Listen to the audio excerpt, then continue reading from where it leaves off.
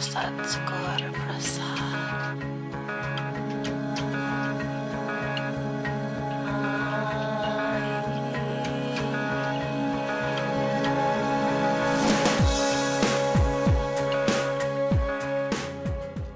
Hi, my name's Eric Anzalone, and this is What Matters Most.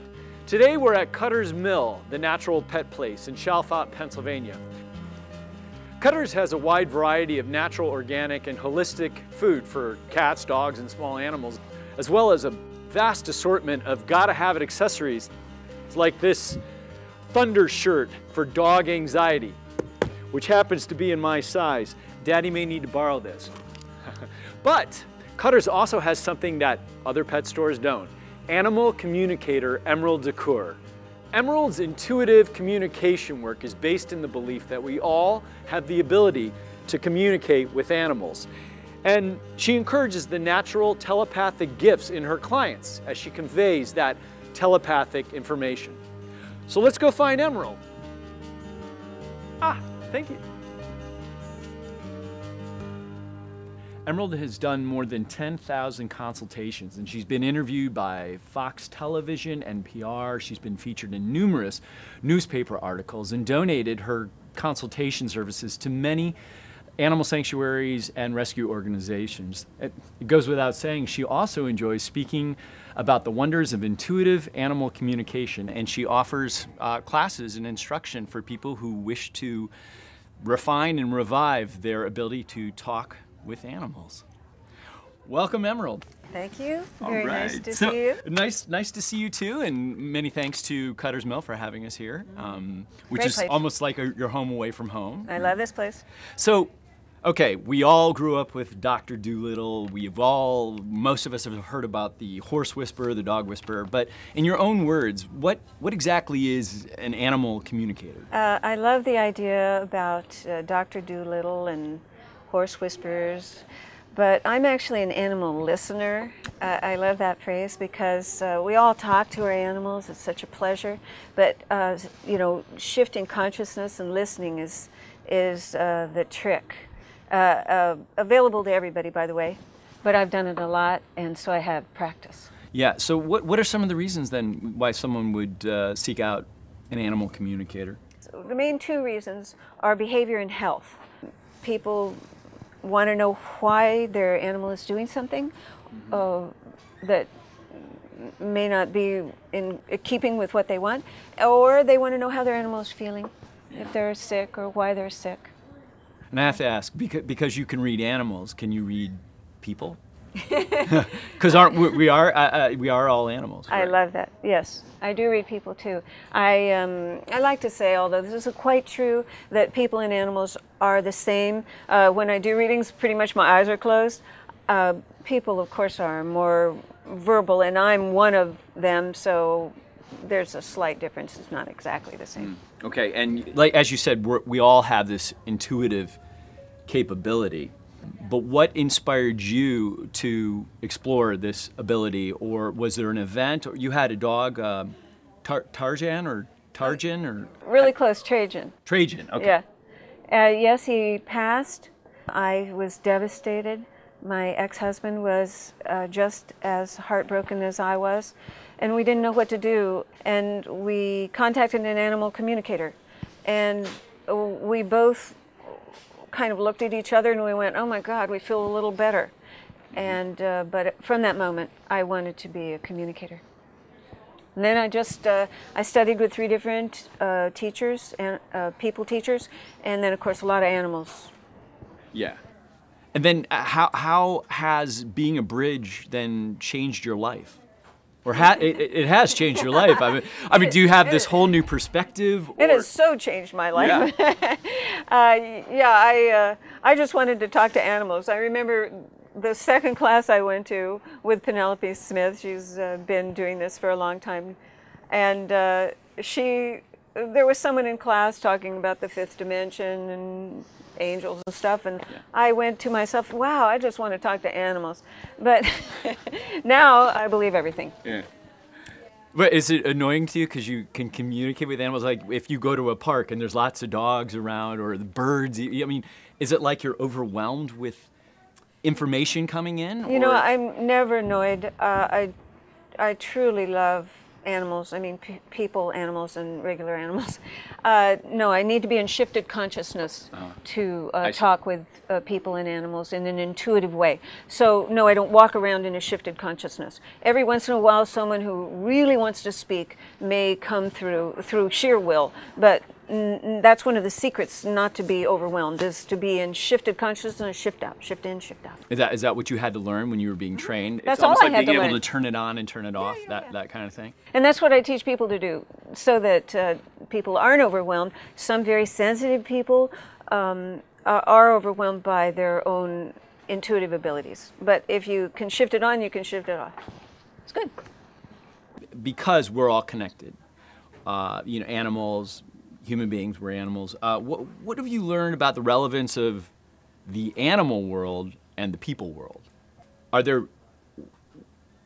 things that are like strike you as being similar but with nuances? You know what strikes me most is that there is no hierarchy. You know, because we run so much of the world, we think that we're at the top of the chain, but not true on a soul level in my experience. Of course, you know, I don't know everything, but everybody is equal on the planet, I believe, and maybe beyond the planet. Right. So even from the most intelligent human being on the planet, whoever that may be, down to a snake. And I'm not saying a snake's not intelligent, but we're all, there is no hierarchy is what you're saying. We're all. Yeah, and I don't always remember this because I'm a human, but boy, if I'm in shifted consciousness, I remember it. I have talked with snakes. I find snakes to be very enlightened and elevated. I was doing a consultation with a snake who was lost in a car. They didn't know whether the snake was still there. It was a companion snake, and it was a female snake. She showed me in a way that is not cognitive that life and death are connected. And my girl dog, who helps me in consultations often, she sits behind me on the bed when I do consultations over the phone. I said, Nej, did you hear how that snake said life and death were very equal? And we all know this, but to feel it is something different. Nej said to me, she said, yes, it's seamless. It was a great experience. That is profound, truly.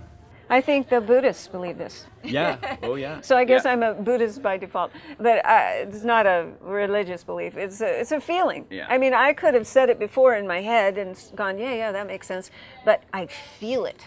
Okay. And Nej, you talked about Nej. Yeah, Nej is my white girl German Shepherd, hence her name, La Neige. Snow in French. Yes, she has always been an amplifier at the very least. She started doing this on her own. I sit usually on the floor, and she, for years now, gets behind me and just either naps or anything. She does comment now and then, particularly with animals who are in big trouble.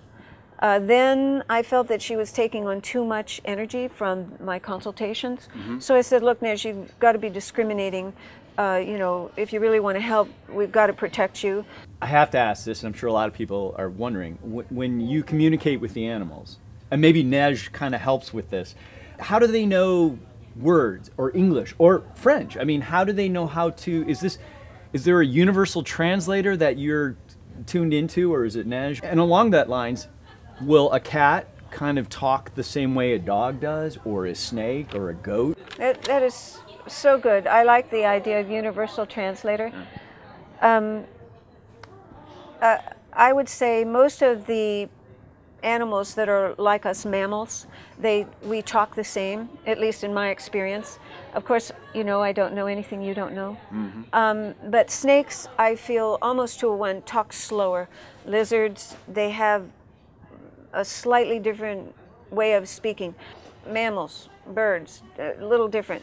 But yes, the universal translator is in effect. I talk with people overseas, no matter if they speak German or French or whatever, it doesn't matter. The animal can talk to me in English. Or visually, right? Pictures, yes. Images. Movies. Movies. Stills. I love it. Since we're on that subject, here at Cutter's Mill today, you've done a few readings. But first, let's take a look at our visit to Fairfield Farms in New Hope, Pennsylvania, where we had the opportunity to watch you communicate with some rescue horses. So this is Scout, and how do you think he's feeling today? Can you... Well, let me just connect with him for a minute, and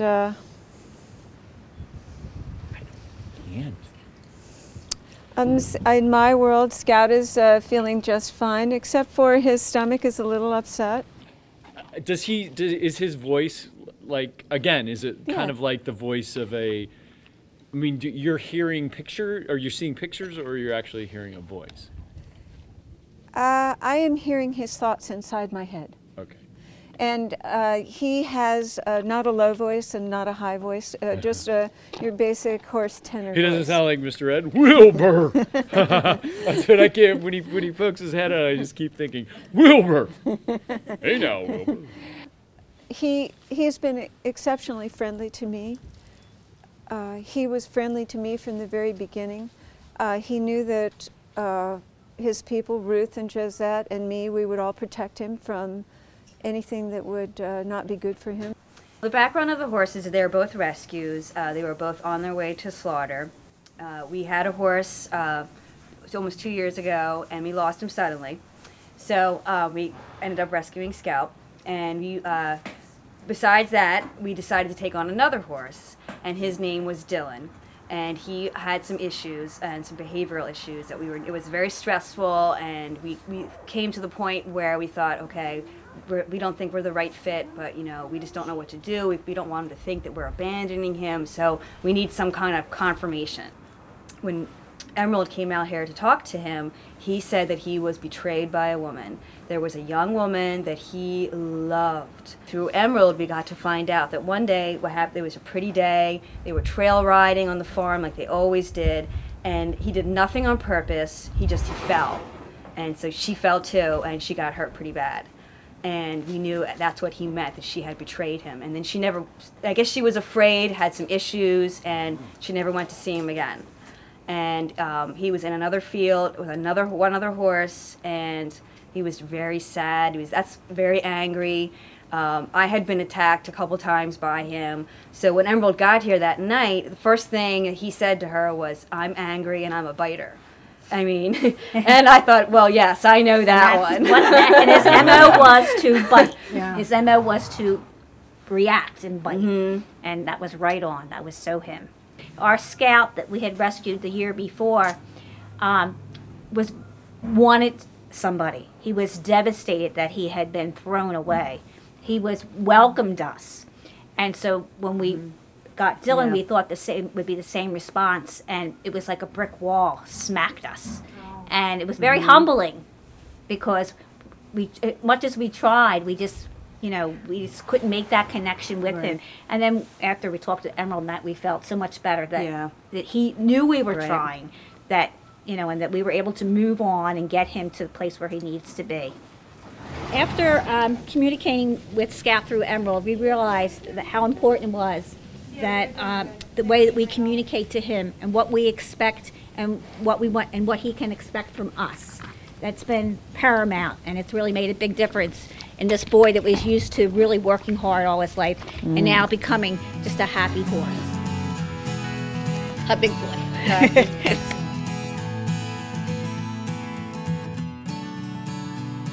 Working with Emerald really helped bridge the gap, and she really gave us the pieces of the puzzle. She helped us put them together, and she really helped make us feel better by giving us that confirmation, confirming what we already thought we knew.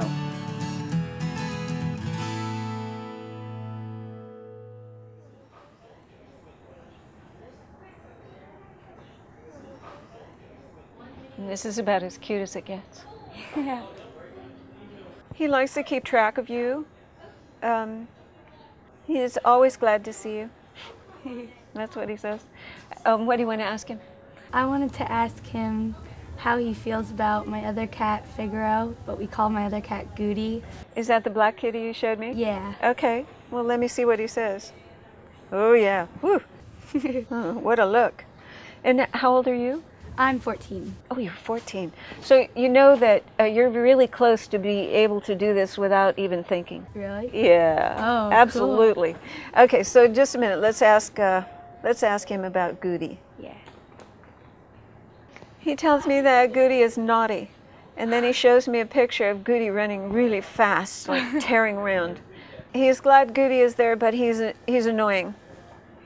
Yeah. So I think there's, you know, good harmony, but you know, why is he so annoying? Hi, Emerald. I'm Lucinda, Hi, and this Lucinda. is Caramia. I think she's probably 12 pounds. I don't exactly know.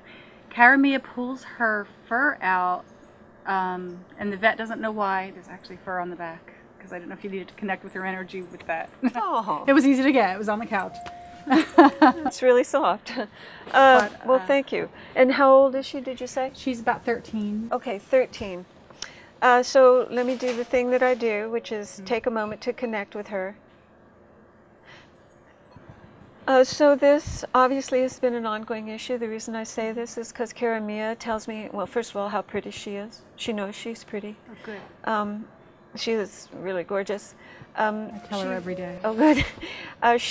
When I connect with her, she has a feeling on her skin of being hot, not itchy, hot. It's like a flush. And she's correcting me, it does feel itchy sometimes. In fact, right now. So you want to ask her why she's doing this? Yes. Yeah. So here's what I'm doing. I'm running things by her. I'm like, is it environmental? Is it food? Is it... But just when I was saying that, when I said food, I felt that flush run up and down my back. So I pay attention to that. So what's the story with her food? She gets dried food. It's blue buffalo. Great food. Again, she's showing me that hot feeling. So if I say food and she tells me hot, I can only believe that it's food related. How have you switched? You probably switched foods and stuff. Tried different things? Over the years, yes.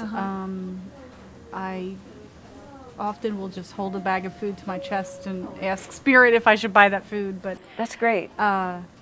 it's always a dilemma when I have to buy her a new bag. But I've been sticking with blue buffalo for a while now. And does that help? I don't think so. So here's... It's intermittent. Like she used to pull her hair out a lot. She stopped for a while, and she started more recently to do it again. And it's how like long all ago? over the couch, like Yeah, how gobs long- of hair. How long ago did she start pulling out her hair? Because I'm going to ask her what happened right then. Probably at least a year or more. A year ago. Okay, hold on. So as you can imagine, when I say some things like this that are intuitive, she tells me her thyroid is erratic. So one, you can have a thyroid panel done. If you need to know a place that is less expensive, you can email me.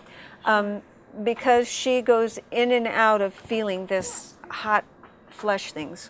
So it may make her more sensitive to foods. That's my best interpretation. You can always look to the protein source, like I don't know what it is for blue buffalo or if it changes. Chicken is usually it. I'm sure she loves it, but that can be high in histamine. So if you look to the protein source, and because she's an obligate carnivore, she only needs protein and organs, basically, maybe some grass, that you could refine that and maybe get her on track. Maybe a thyroid panel. Of course, we'd never know unless it's verified. Okay. You can email me. Thank you. I'm serious. Yeah. Hey, well, let me just ask her about the love thing. Okay, because we've been concentrating on her fur thing, so just a minute. She's conveying a big picture for me about you, how sensitive you are, so it makes sense to me that you would hold food and ask if it was right. She says that you're an empath. When she pulls her fur out, you feel stressed and upset. So she's telling me how connected you are by telling me these things. You know she loves you, right? Yes. Good. Yeah. Well, she could probably go on and on. Thank you. Yeah. Well, she's just gorgeous. Thank you very much. Yeah. Appreciate it. Hey, let me know. Okay. Okay. Great. So where do you want to start? Well, she's a rescue. She was about 1.5 years when we got her. They had found her. She was a breeding dog. She'd had a litter of puppies, and they took the pups away, and they found her and a bunch of other moms in a garage.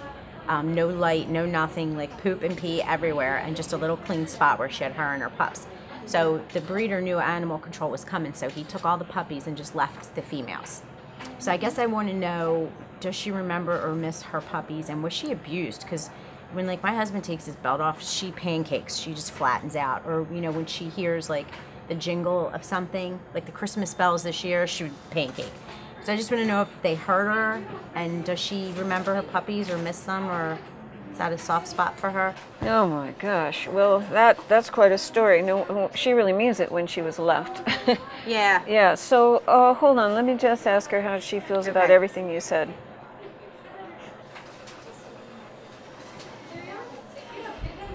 So what happens is that she sends me a lot of information all at once, and then I try and sort it out.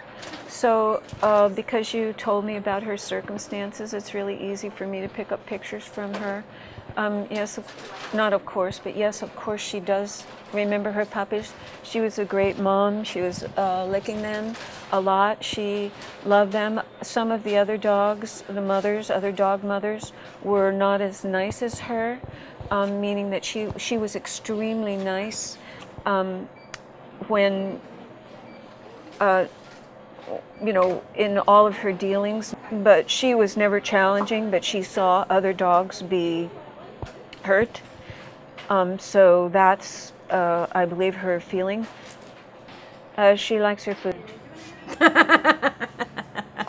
Good, good. Wow. She's doing really well for someone with her background. Now, what do you want to ask him?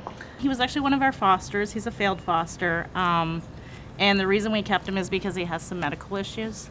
If you don't mind, I'm going to just take him out, actually. Oh, good. Oh, he's so pretty. And I don't, you know, we know at some point we're probably going to have to make some quality of life decisions on him, and I don't know when that is and how he would let us know that. Okay. Well, tell me what the issue is. We're just going to speed through it, and then I'll ask him how he feels. So he has something called chronic rhinitis, and basically it's some issues with his sinus cavity and stuff in his face, and it just, the chronic infection and stuff like that wears away at the bones in the face eventually. Wow, he looks so good. I mean, we're up and down. Okay. Well, let me ask him how he feels and see what he says, and then you can ask anything. He tells me that sometimes his sinuses feel contracted. Okay. Like, but I think now pretty good. Okay. I'm not sure I would have known because it feels, he feels good. And he also feels frisky. He's very frisky. Very frisky. That's a good thing. So it's an infection? Yeah, it's, so just like some people have chronic sinus infections and stuff like that, and it slowly wears away at the cartilage and stuff like that in the face, and it then at some point becomes very painful for them. Yeah, the reason I'm asking is so that he can listen in, because he wonders sometimes when he feels contracted, you know, like everything's kind of closing in, and he wants to change it. I mean, you know, he tries to fix it. So I just let him listen. Okay.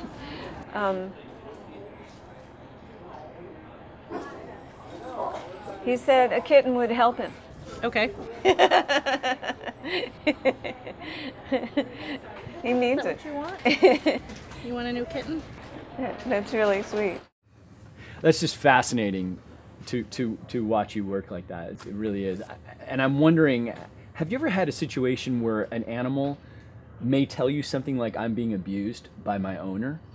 I would say it's extremely rare. I've had animals tell me they're upset It's rare because I see a select group of animals. Anyone who comes to me,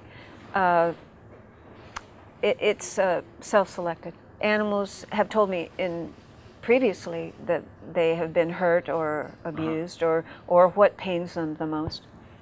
You know, there have been instances where people have done crazy things, the son of Sam, because they said, oh, the dog told me to do that. Are animals capable of that kind of cruelty, or is that just the thoughts of a crazy person? I think that is a thought of a crazy person. Yeah. I have met dogs who, well, every creature on the planet perhaps has violence in their heart, but it would not be random violence. I think that's a cognition problem. Okay. Yeah. And do you think that are animals all on a journey like we as humans, that we learn lessons as we go? Are animals on that same kind of journey? They're learning lessons as they go as well? Absolutely. I agree. But I think maybe animals might be a little ahead of the curve. You know, other animals besides us, because most companion animals, I think, are in service to us. Whether or not they're giving us trouble or, you know, acting out, they're still in service to us. It's a gift. But all dogs go to heaven, right? As do cats and birds, yes? We all end up in the same paradise? That's my take on it. Yeah? Yeah. Now, we ask all of our guests this. It's the name of the show. When you go off to paradise, what's the impression you want to leave behind here? What matters most to you? I don't care about leaving anything behind. I only care about being in the presence of love and making sure that I remember and everyone I talk with remembers about love. Emerald DuCoeur, whose very name in French, to the heart. A woman who has dedicated her life to communicating the joys, the trials, the emotions, and the unconditional love of the fair creatures that we share this planet with. It's the simple things in life that remind us what matters most. Namaste.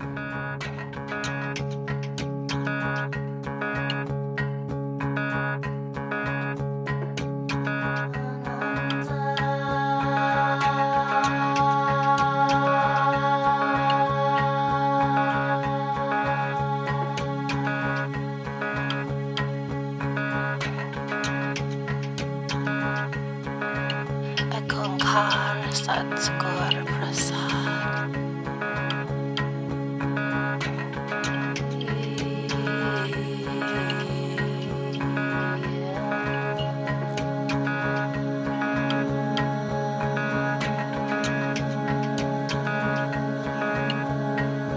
Ananda Bhaya.